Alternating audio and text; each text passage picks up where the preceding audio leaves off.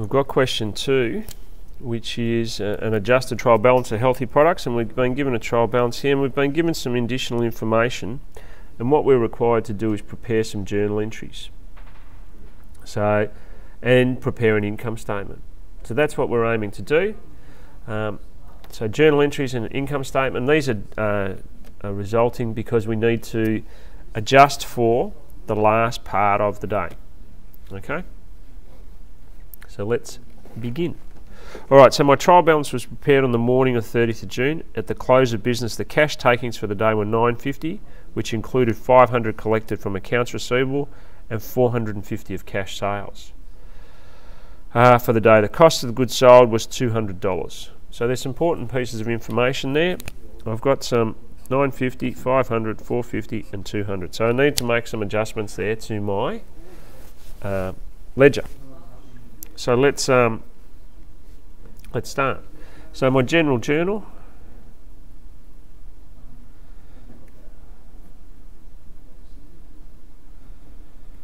Okay, and it doesn't say we need to do narration, so that's okay. I'm going to put my debits here and my credits here. So my first entry is cash takings for the day, so my cash at bank. So this is all of the 30th of the 6th, and we're doing item number 1. Just put a little up there so you know what we're talking about. And it's my cash at bank. So I'm increasing my cash by $950. And my next item is my accounts receivable. Now I'm reducing my accounts receivable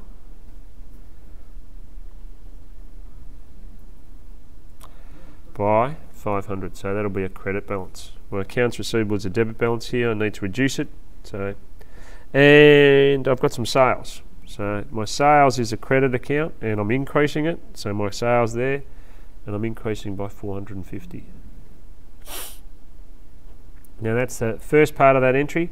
The second part of the entry is that I've got some cost of goods sold. So I've increased my cost of goods sold. So I'm going to put my cost of goods sold.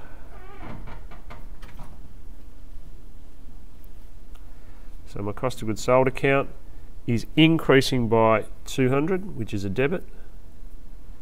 And I'm going to be decreasing my inventory by $200. Now that takes care of all items in question number 1. So I'll put a big line under that there. Now question number 2 says Healthy Products Proprietary Limited has a policy that the balance of allowance for doubtful debts, so this balance here, should be 5% of my closing balance of my accounts receivable. Okay, so let's have a look at the journal entries required to do that. But firstly, we're going to have to do some workings out because I've changed my accounts receivable balance, so it's no longer $97,000. So my accounts receivable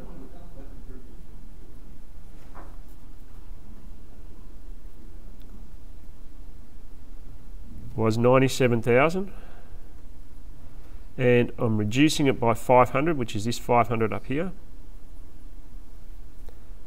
and we're going to multiply that by,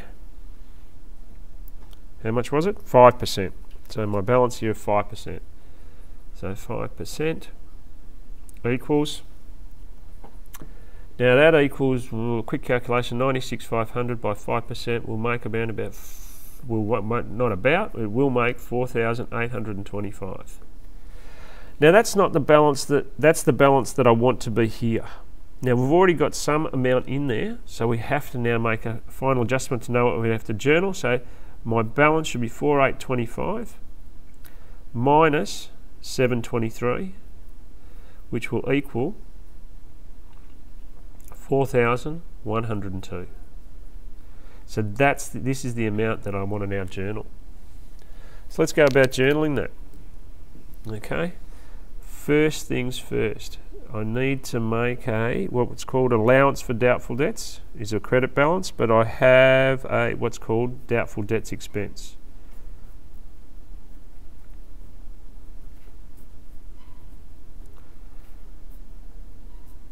So my doubtful debts expense, this is number 2. This is on the 30th of the 6th as well. My doubtful debts expense needs to increase like that. Expenses are debit balances. So I'll put that under my debit side. And now I'm going to increase my allowance for doubtful debts.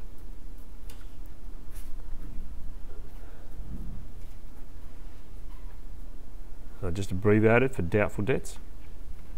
There's a credit balance of 4,102. So once again, that's my item number 2 done. Draw a line underneath it. And I can tick that one off and tick this one off. Now it says a physical stock take at the end of the day revealed that inventory on hand was 32,150. Now we've got inventory on hand of 33,176 plus this change in inventory over here. So let's do some more calculations to work out how much we have to make an adjustment to our inventory account for. So this is item number 3. Inventory at the start of the day was 33,176. I sold $200 worth of inventory, which I indicated in this journal here. So minus 200. And now I'm going to work out how much adjustment do I need to put through. So I'm going to deduct this 32,150 here as well.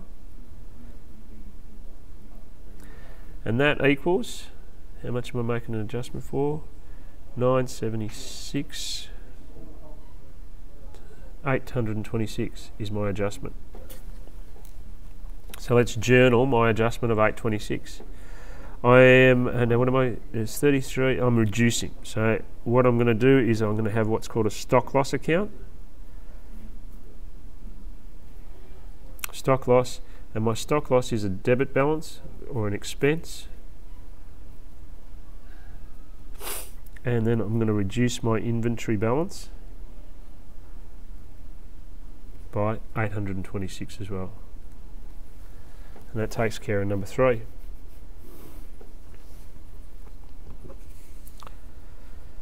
Now my prepaid insurance covers 6 months, period commencing on the 1st of June 2011. So we're doing our accounts for the 30th of June 2011. So we need to now make an adjustment to this figure here, which is my prepaid insurance account. That's obviously 6 months worth. We need to make my prepaid insurance because we've used a month. So let's have a look. I'm doing 1V. Prepaid insurance.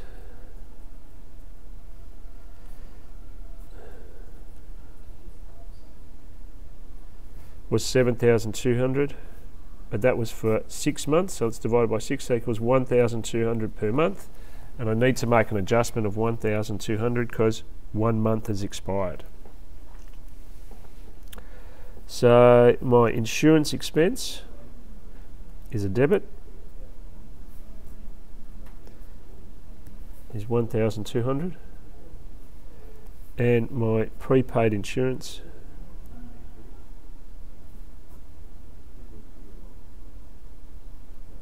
is also 1,200. Now what about number 5? Hang on, draw a line under. Keep consistent so we know what we're doing. Number 5. Interest rate on the loan is 12% per annum. Interest expense has not been recorded, so it has not, so we need to record it. Been recorded for the current financial year. So my interest calculation would be on the loan, and my loan is for $30,000. So my loan, 30,000 times my interest rate of 12% equals $3,600. So I need to create an interest expense, and it said it has not been paid, or not been recorded, so it means it's not been paid. So what I've got is interest expense 3,600 and interest payable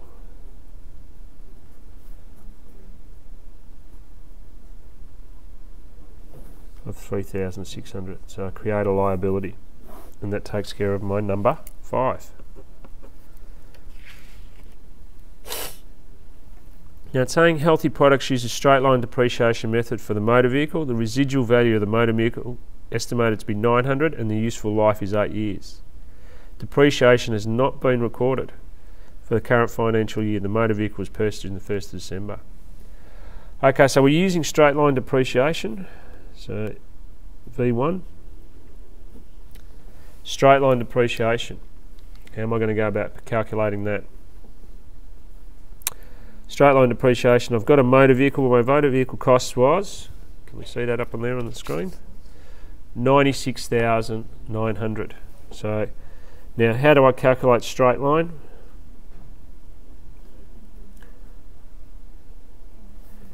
Equals cost minus, what do we call it, scrap, residual. So my cost minus my residual divided by my useful life. So in this one my cost was 96,900. My residual was going to be 900. And all divided by my 8 years of life equals 12,000 per annum. So let's record the journal entry to recognise that.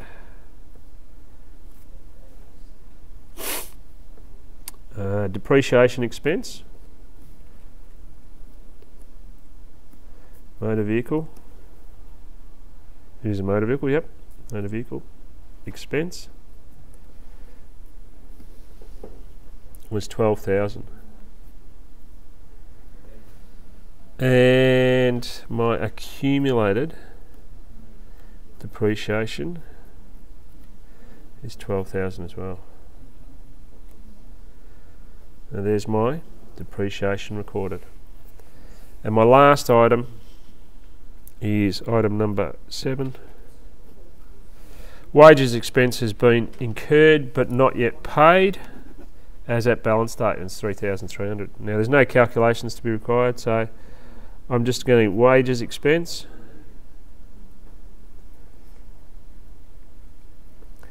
and that's 3,300. And wages payable.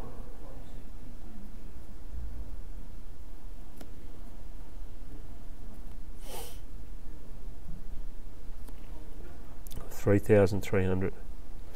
And that's all my journal entries adjusted. Now the last thing I need to do is I need to be able to create my income statement. Create my income statement, but I've got a few more items that I need to include. So I've got all of these items here, so let's make some adjustments because my income statement is from this point down.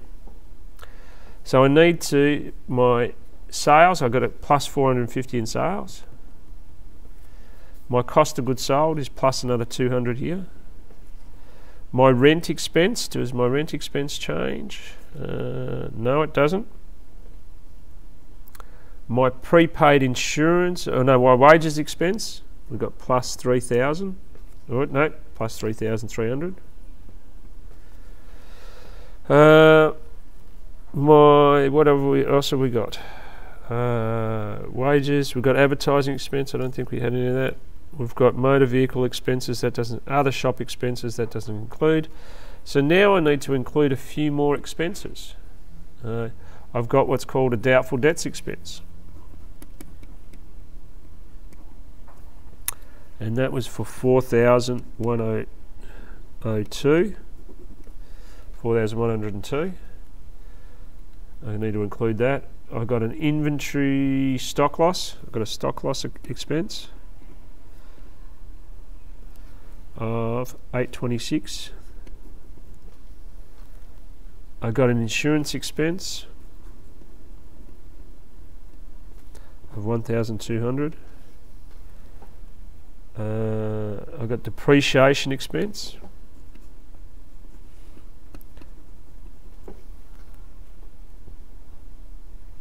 $12,000. So I've got a few more to include there, which is a good thing. So now I can create a income statement. So let's do that, and I'll do that on the blanks page here. So we can see all that. So, income statement. Now, how do I do an income statement for Healthy Products for the year ended? Let's do a title first.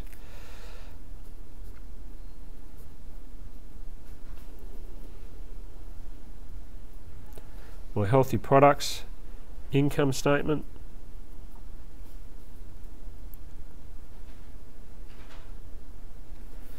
For year ended 30th of June 2011. First thing you ever put on an income statement is your income, or no, we call it sales revenue in this case.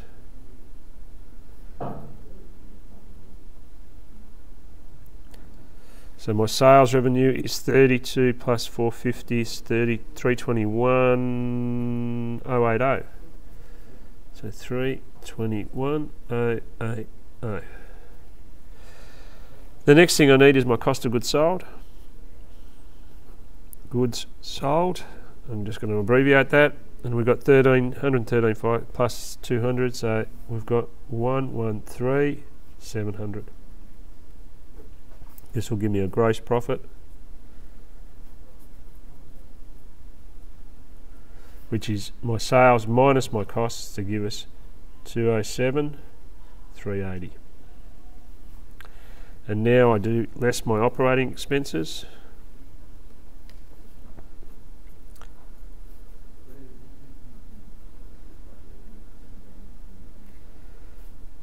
Less my expenses, and we'll just start with rent. My rent expense was 24,000. My wages was 68,000. My advertising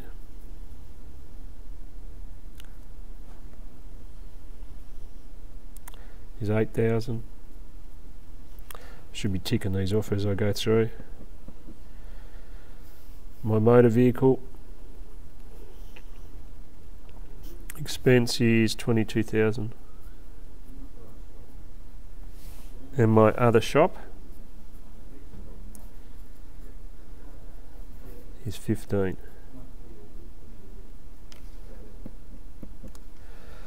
Now, but I've still got a few others. I've got my doubtful debts. My doubtful debts is 4,102. My stock loss is 826. My insurance is 1,200. And my depreciation is 12,000. So how much does all that give us? 6,800. Yep, about there. 2 0 24 0 159. So now I'm looking for 207,380 minus 159,000 to give me what's called my net profit.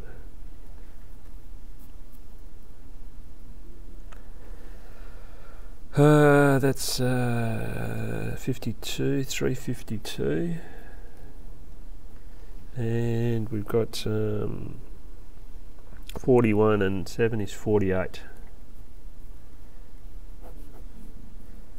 and that is my completion of my income statement.